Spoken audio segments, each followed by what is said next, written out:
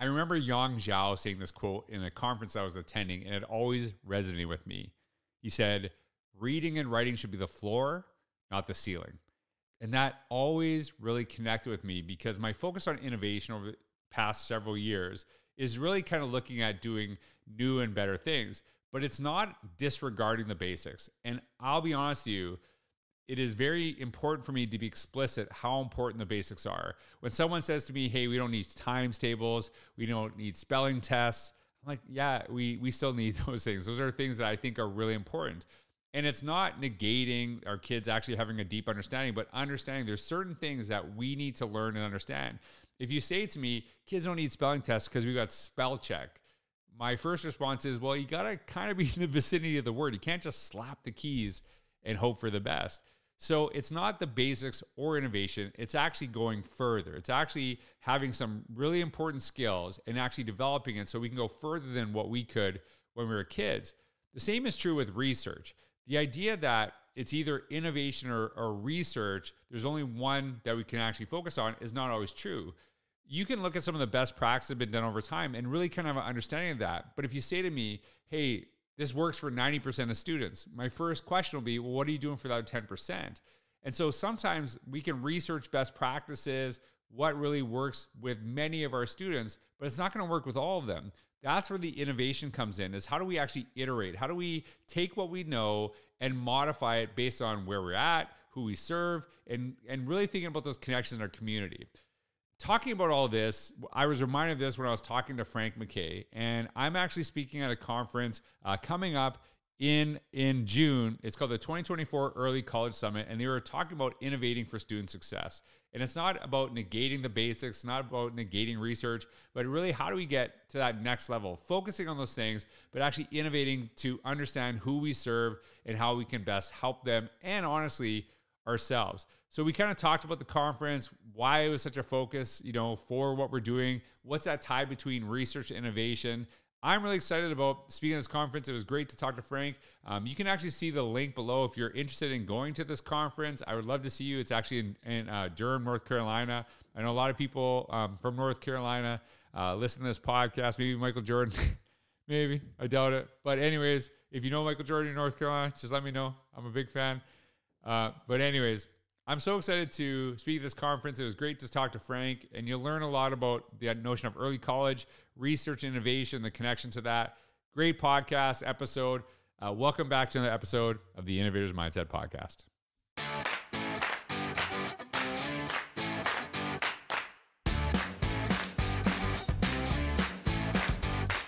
Everyone, welcome back to another episode of the Innovators Mindset Podcast. I am so blessed to have Frank McKay with RTI International. And he is actually, he brought me in to speak at the 2024 Early College Summit that is happening June 4th and June 5th, 2024. I'm looking at the site, right? I got that all right. Yep. Yeah. And so Frank, actually, we were talking, he has done so many different teaching jobs. And now he's working with RTI. So before I kind of get into that, we talk about the event, kind of what some of the missions, some of the stuff that you're actually doing. And the theme I absolutely love is innovating for student success. And I'm going to ask you what that means to you, because I think that's a really important concept, because I think a lot of times in education, people hear the term innovation and they just think it's, hey, we're going to get kids to use technology and then everything will be fixed. And that's not how I think you or I see that. But like, what does innovating for student success mean to you? What does that look like? How do we make that happen? So if you can just kind of tell everyone who you are, what you do today, how you got there, I think it's a great place to start. Sure, absolutely. And yeah, thanks for the invitation to be on the podcast. Love your work. And we'll talk about I hope so, because I'm coming there. So hopefully you don't. Right. We're ready. So I have been working at RTI International for the last, 7-8 years. And RTI International is a big, large research nonprofit. We do research in everything from healthcare to education, international development. And I work in K-12 education in the U.S. I should say K-13 education, because we're working with early college high schools. And with RTI, the mission of RTI is to turn research into practice. And we really focus on using social sciences and sciences to do that. I work in the Center for Education Services, which is a unique center at RTI, where the way I like to say it is we help schools, districts, state agencies innovate. They're constantly working on solving really challenging, complex problems in education, and we bring our expertise as past teachers, principals, superintendents, and the research to help think outside the box in terms of how can we tackle these problems in a different way collaboratively as partners.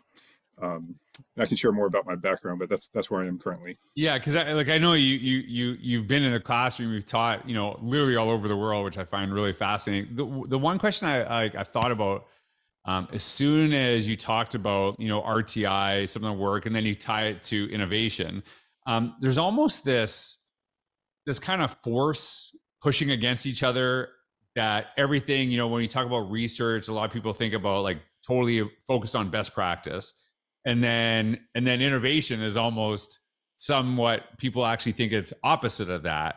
And where do you kind of see the intersection of like research, kind of, seeing, what's being done and kind of learning from that process, but innovation, that idea of like doing new and better things. So where do you see that kind of intersection of those two things? Because I think there's a lot of camps out there that they believe it's one or the other, that we always need to base everything on best practice. Everything has to be research based. And then there's the other side of it where it's all about doing the new stuff. And I'm not a fan of that. I think there's always that middle space, I think, is the most powerful. So where do you kind of see that in the work that you're actually doing? It's a great question. And it's a great question because over the years, I love to think about innovation. And honestly, I've run into a lot of people who think innovation's either a bad word or just almost like it's meaningless, because they're like, well, what does innovation mean? And I actually love Tim Brown from IDEO. He's written a number of books about, human-centered design thinking. And so, really a thought leader in innovation. And he defines innovation as a good idea, well implemented. Mm-hmm. I'm just like, that's it. Like, that's such a great way to define it, because innovation doesn't have to be new. It just has to mean you're bringing new thinking to a challenging problem or an interesting problem, and you're bringing a new way of thinking about it, right, and you're doing the hard work to figure out how to do it well. And so I think of innovation in terms of like, there's a lot of good innovation research, and doing good research, we know it takes a while to get it done, to get it published, but we can learn a lot from that. And I also like to think about the intersection of bringing research as well as our experience, because we learn a lot from experience. Oh. And we can bring those factors to think about innovation in that way of just bringing good ideas that work. Yeah, and this is actually like really, to be honest with you, this is really one of the reasons I actually do this with, conferences, school districts that I'm speaking into. It's kind of like a meeting that we're having to kind of talk about, where you're at, what's your organization about, and then for me to kind of think about like how I'm tying in, some of my messaging, some of the work that I'm doing, because I know I'm very cognizant of this idea that it shouldn't be research innovation. Like one of the things that I've always challenged is that people think that when we talk innovation, that we're saying we're foregoing the basics, that kids, don't worry about reading and writing because AI will do that for you, right? Spell check, all this other stuff. And I'm like a huge advocate of times tables. I'm a huge advocate of spelling tests. I think those are really important. And the joke I always make is that, people will say like, hey, we got spell checks, so kids don't really need to know this. I'm like, you kind of got to be in the vicinity of the word. Like, you got to be somewhat close. And so I think when you're talking about that notion of research and innovation, kind of as you said, there are some times where, and I talked about this in Innovator's Mindset, it's invention. It's something totally new that we've never done before, but it has to be better than what was done prior. It can't just be new. Or there's iteration. And there's like, hey, so we've looked at this practice, and we've seen that, the research tells us this work, but our community is a little bit different than the ones that maybe they're kind of getting their research based on. So what are the iterations and how do we make this our own? And, a lot of my work is really kind of focusing on not telling people what they should do, but just kind of giving them ideas. And then hopefully they understand that they actually create the solutions. And I think that that's something that is really important to me. What is like? I know that the conference is the Early College Summit. For people who are not listening, you kind of mentioned this briefly. Like, what is early college, and how is it connected to K-13 education, and what is that? What opportunities does that maybe give kids that they haven't had when I was a kid in school?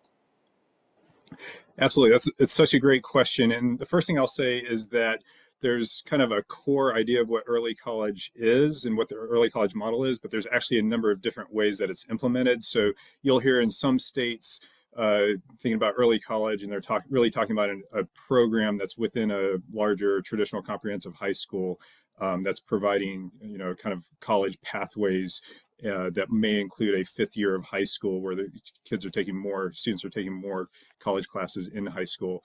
In North Carolina, where I'm based, and RTI actually facilitates a network, we call it the Early College Network within North Carolina. And in North Carolina, early colleges are actually standalone high schools that are typically on the campus of a 4-year or a 2-year college partner.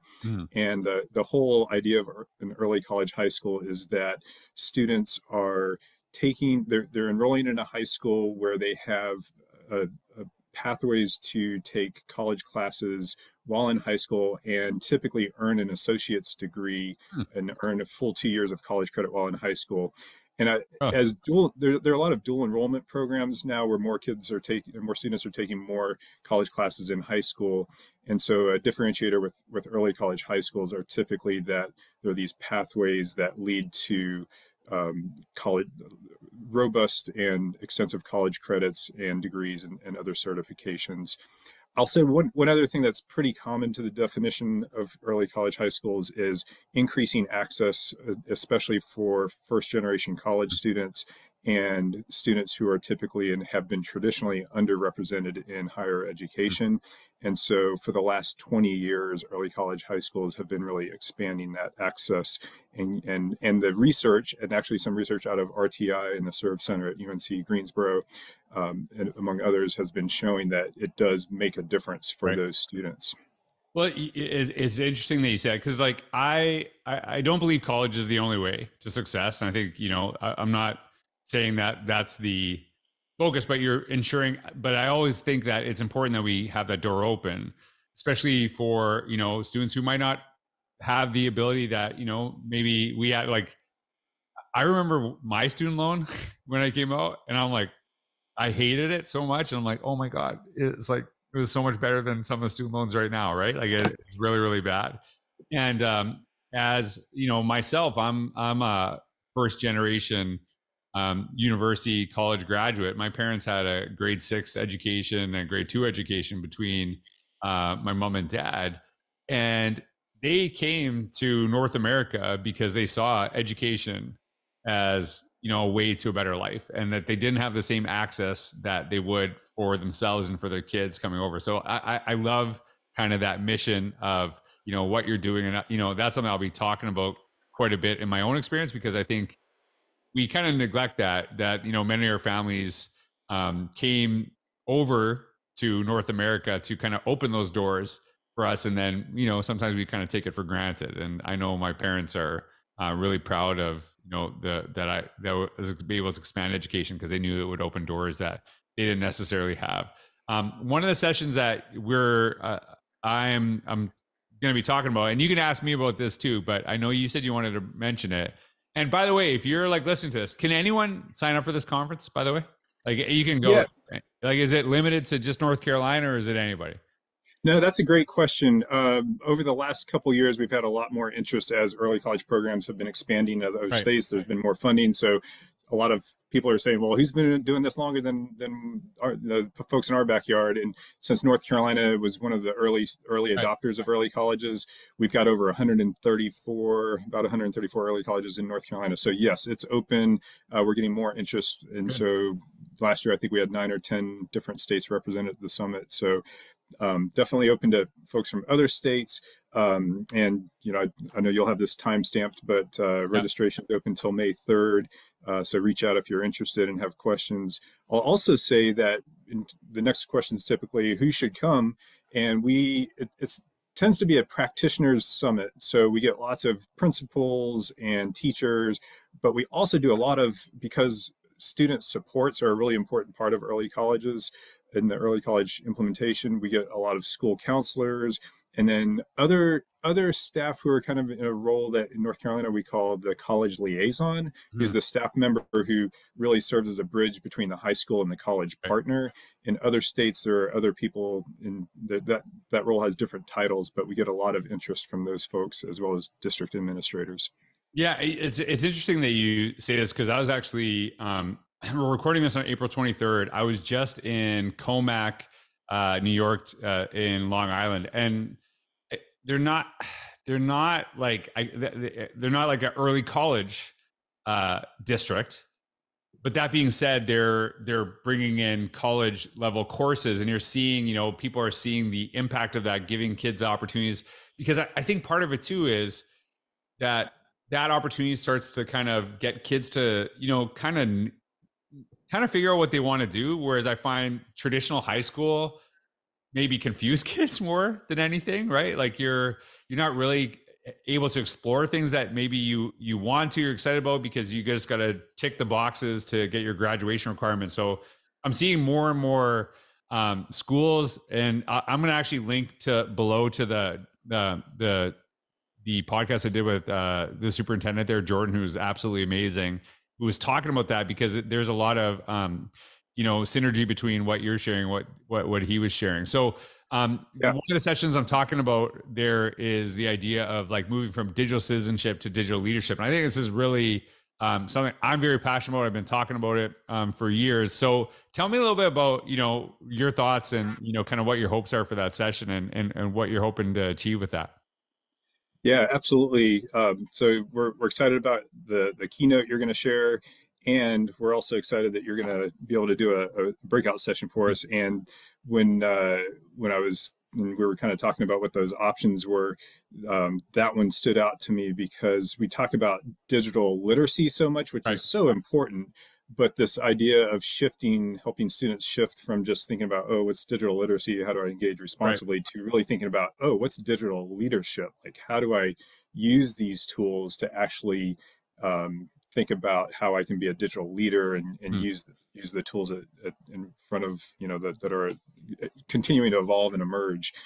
So yeah, we're excited to have that offered at the summit. You know, so as you're talking about this, one of the things I've really tried to train my mind to think about is, you know, even talking about in education, and it's really important, is literacy, right? Like literacy, and, you know, kind of we're thinking about that from the concept of reading and writing, even though we know there's much more to literacy than reading and writing. But we kind of stop there, right? Like that's the focus. And so one of the things that I always talk about is like kind of moving from literacy to fluency, and what the difference is. So, you know, even kind of thinking about when I took French, you know, in, you know, a high school in Canada, there's a certain element of like, we did what we had to do to get our grades, but we never really focused on the notion of fluency and what would that have looked like, and how do you get people to that point? And so when you're talking about that move from digital citizenship to digital leadership, I feel we spend a lot of time telling our kids, you know, just kind of how to exist online, you know, don't share your passwords, little simple things like that, which I think is important, obviously. But it's actually, how are we going to that next level where they're like, hey, here's like an opportunity to kind of leverage some of these tools to, you know, create opportunities. I know from personal experience, I have become way smarter over the years because I've learned to connect with people like yourself, you know, through podcasts, through my blog, people commenting. Like a lot of my work that a lot of stuff I've written about is changed thinking because of people commenting on blogs saying, hey, have you thought about this? I'm like, I actually didn't. So I'm glad that you said something, because now, you know, I'm going to kind of reshift kind of how I think. And, you know, I wouldn't have the opportunities I have in the world today if I didn't start using this in meaningful ways. And I'm curious your thoughts on this, because there's a struggle. And I have this struggle too, that, you know, people don't want kids on phones, they don't want devices and all this other stuff. And I get it. And there's one superintendent I was listening to, and it was really fascinating. He said, you know, we got rid of mobile devices in our school, and there's no cyberbullying anymore in our school. I'm like, yeah, okay, there's no cyberbullying during school hours. It's very different than there's no cyberbullying, because if you don't teach kids how to use this stuff, and I think that's something I always struggle with, because I don't know if all the adults really, leverage this or think about it in a positive way. Because I'm sure there's going to be some pushback to, some of those ideas like, well, kids shouldn't be using these devices and stuff like that. I'm like, if you don't teach them, then when they do have access, that's when they're going to make mistakes, because, they're kids. Give me a phone when I was 15 years old and, wish for the best. And that's not happening, right? If you didn't give me any guidance. So what are your thoughts on that? Because I know there's going to be some challenge to that. And I think it's good, because we got to kind of find that space of, we want kids to be, it's super easy to get distracted. Those are all issues. But if you don't teach our kids, then what? Then what happens when they have access? It's a great question. And technology is going to continue to evolve and in new and different ways. And so it's that kind of, like, you think about innovation, like what are the timeless skills that we need to teach? And to me, it really comes back to, the fundamentals of teaching kids about good relationships, modeling good relationships. And I think about it in terms of what we saw when COVID hit.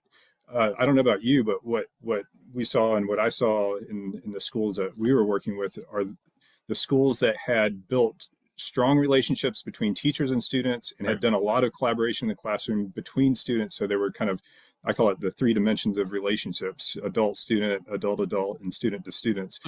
Schools that have built that culture it wasn't that, there was a rough transition to blended and online learning, but they did it well and they had those relationships. So moving into the digital world full time worked because they had taught and cultivated that culture. And so I think now that we're where we are, that there's this kind of to take some lessons learned from that. So if we teach kids those fundamental skills of relationship building and critical thinking and awareness, all those things that translate, those are the fundamentals that they'll take both in face-to-face relationships as well as online. Well, it's funny because, I'm sure someone's thinking like, oh, that wasn't, no, it wasn't easy. And I'm like, it definitely wasn't easy, but if you didn't have those relationships, it was impossible. I think that's a really important aspect. It's funny because Katie Martin and I are working on something, talking about like artificial intelligence, and we say emerging technologies, and we talk about what are the timeless principles. So for example, curiosity will always serve you well.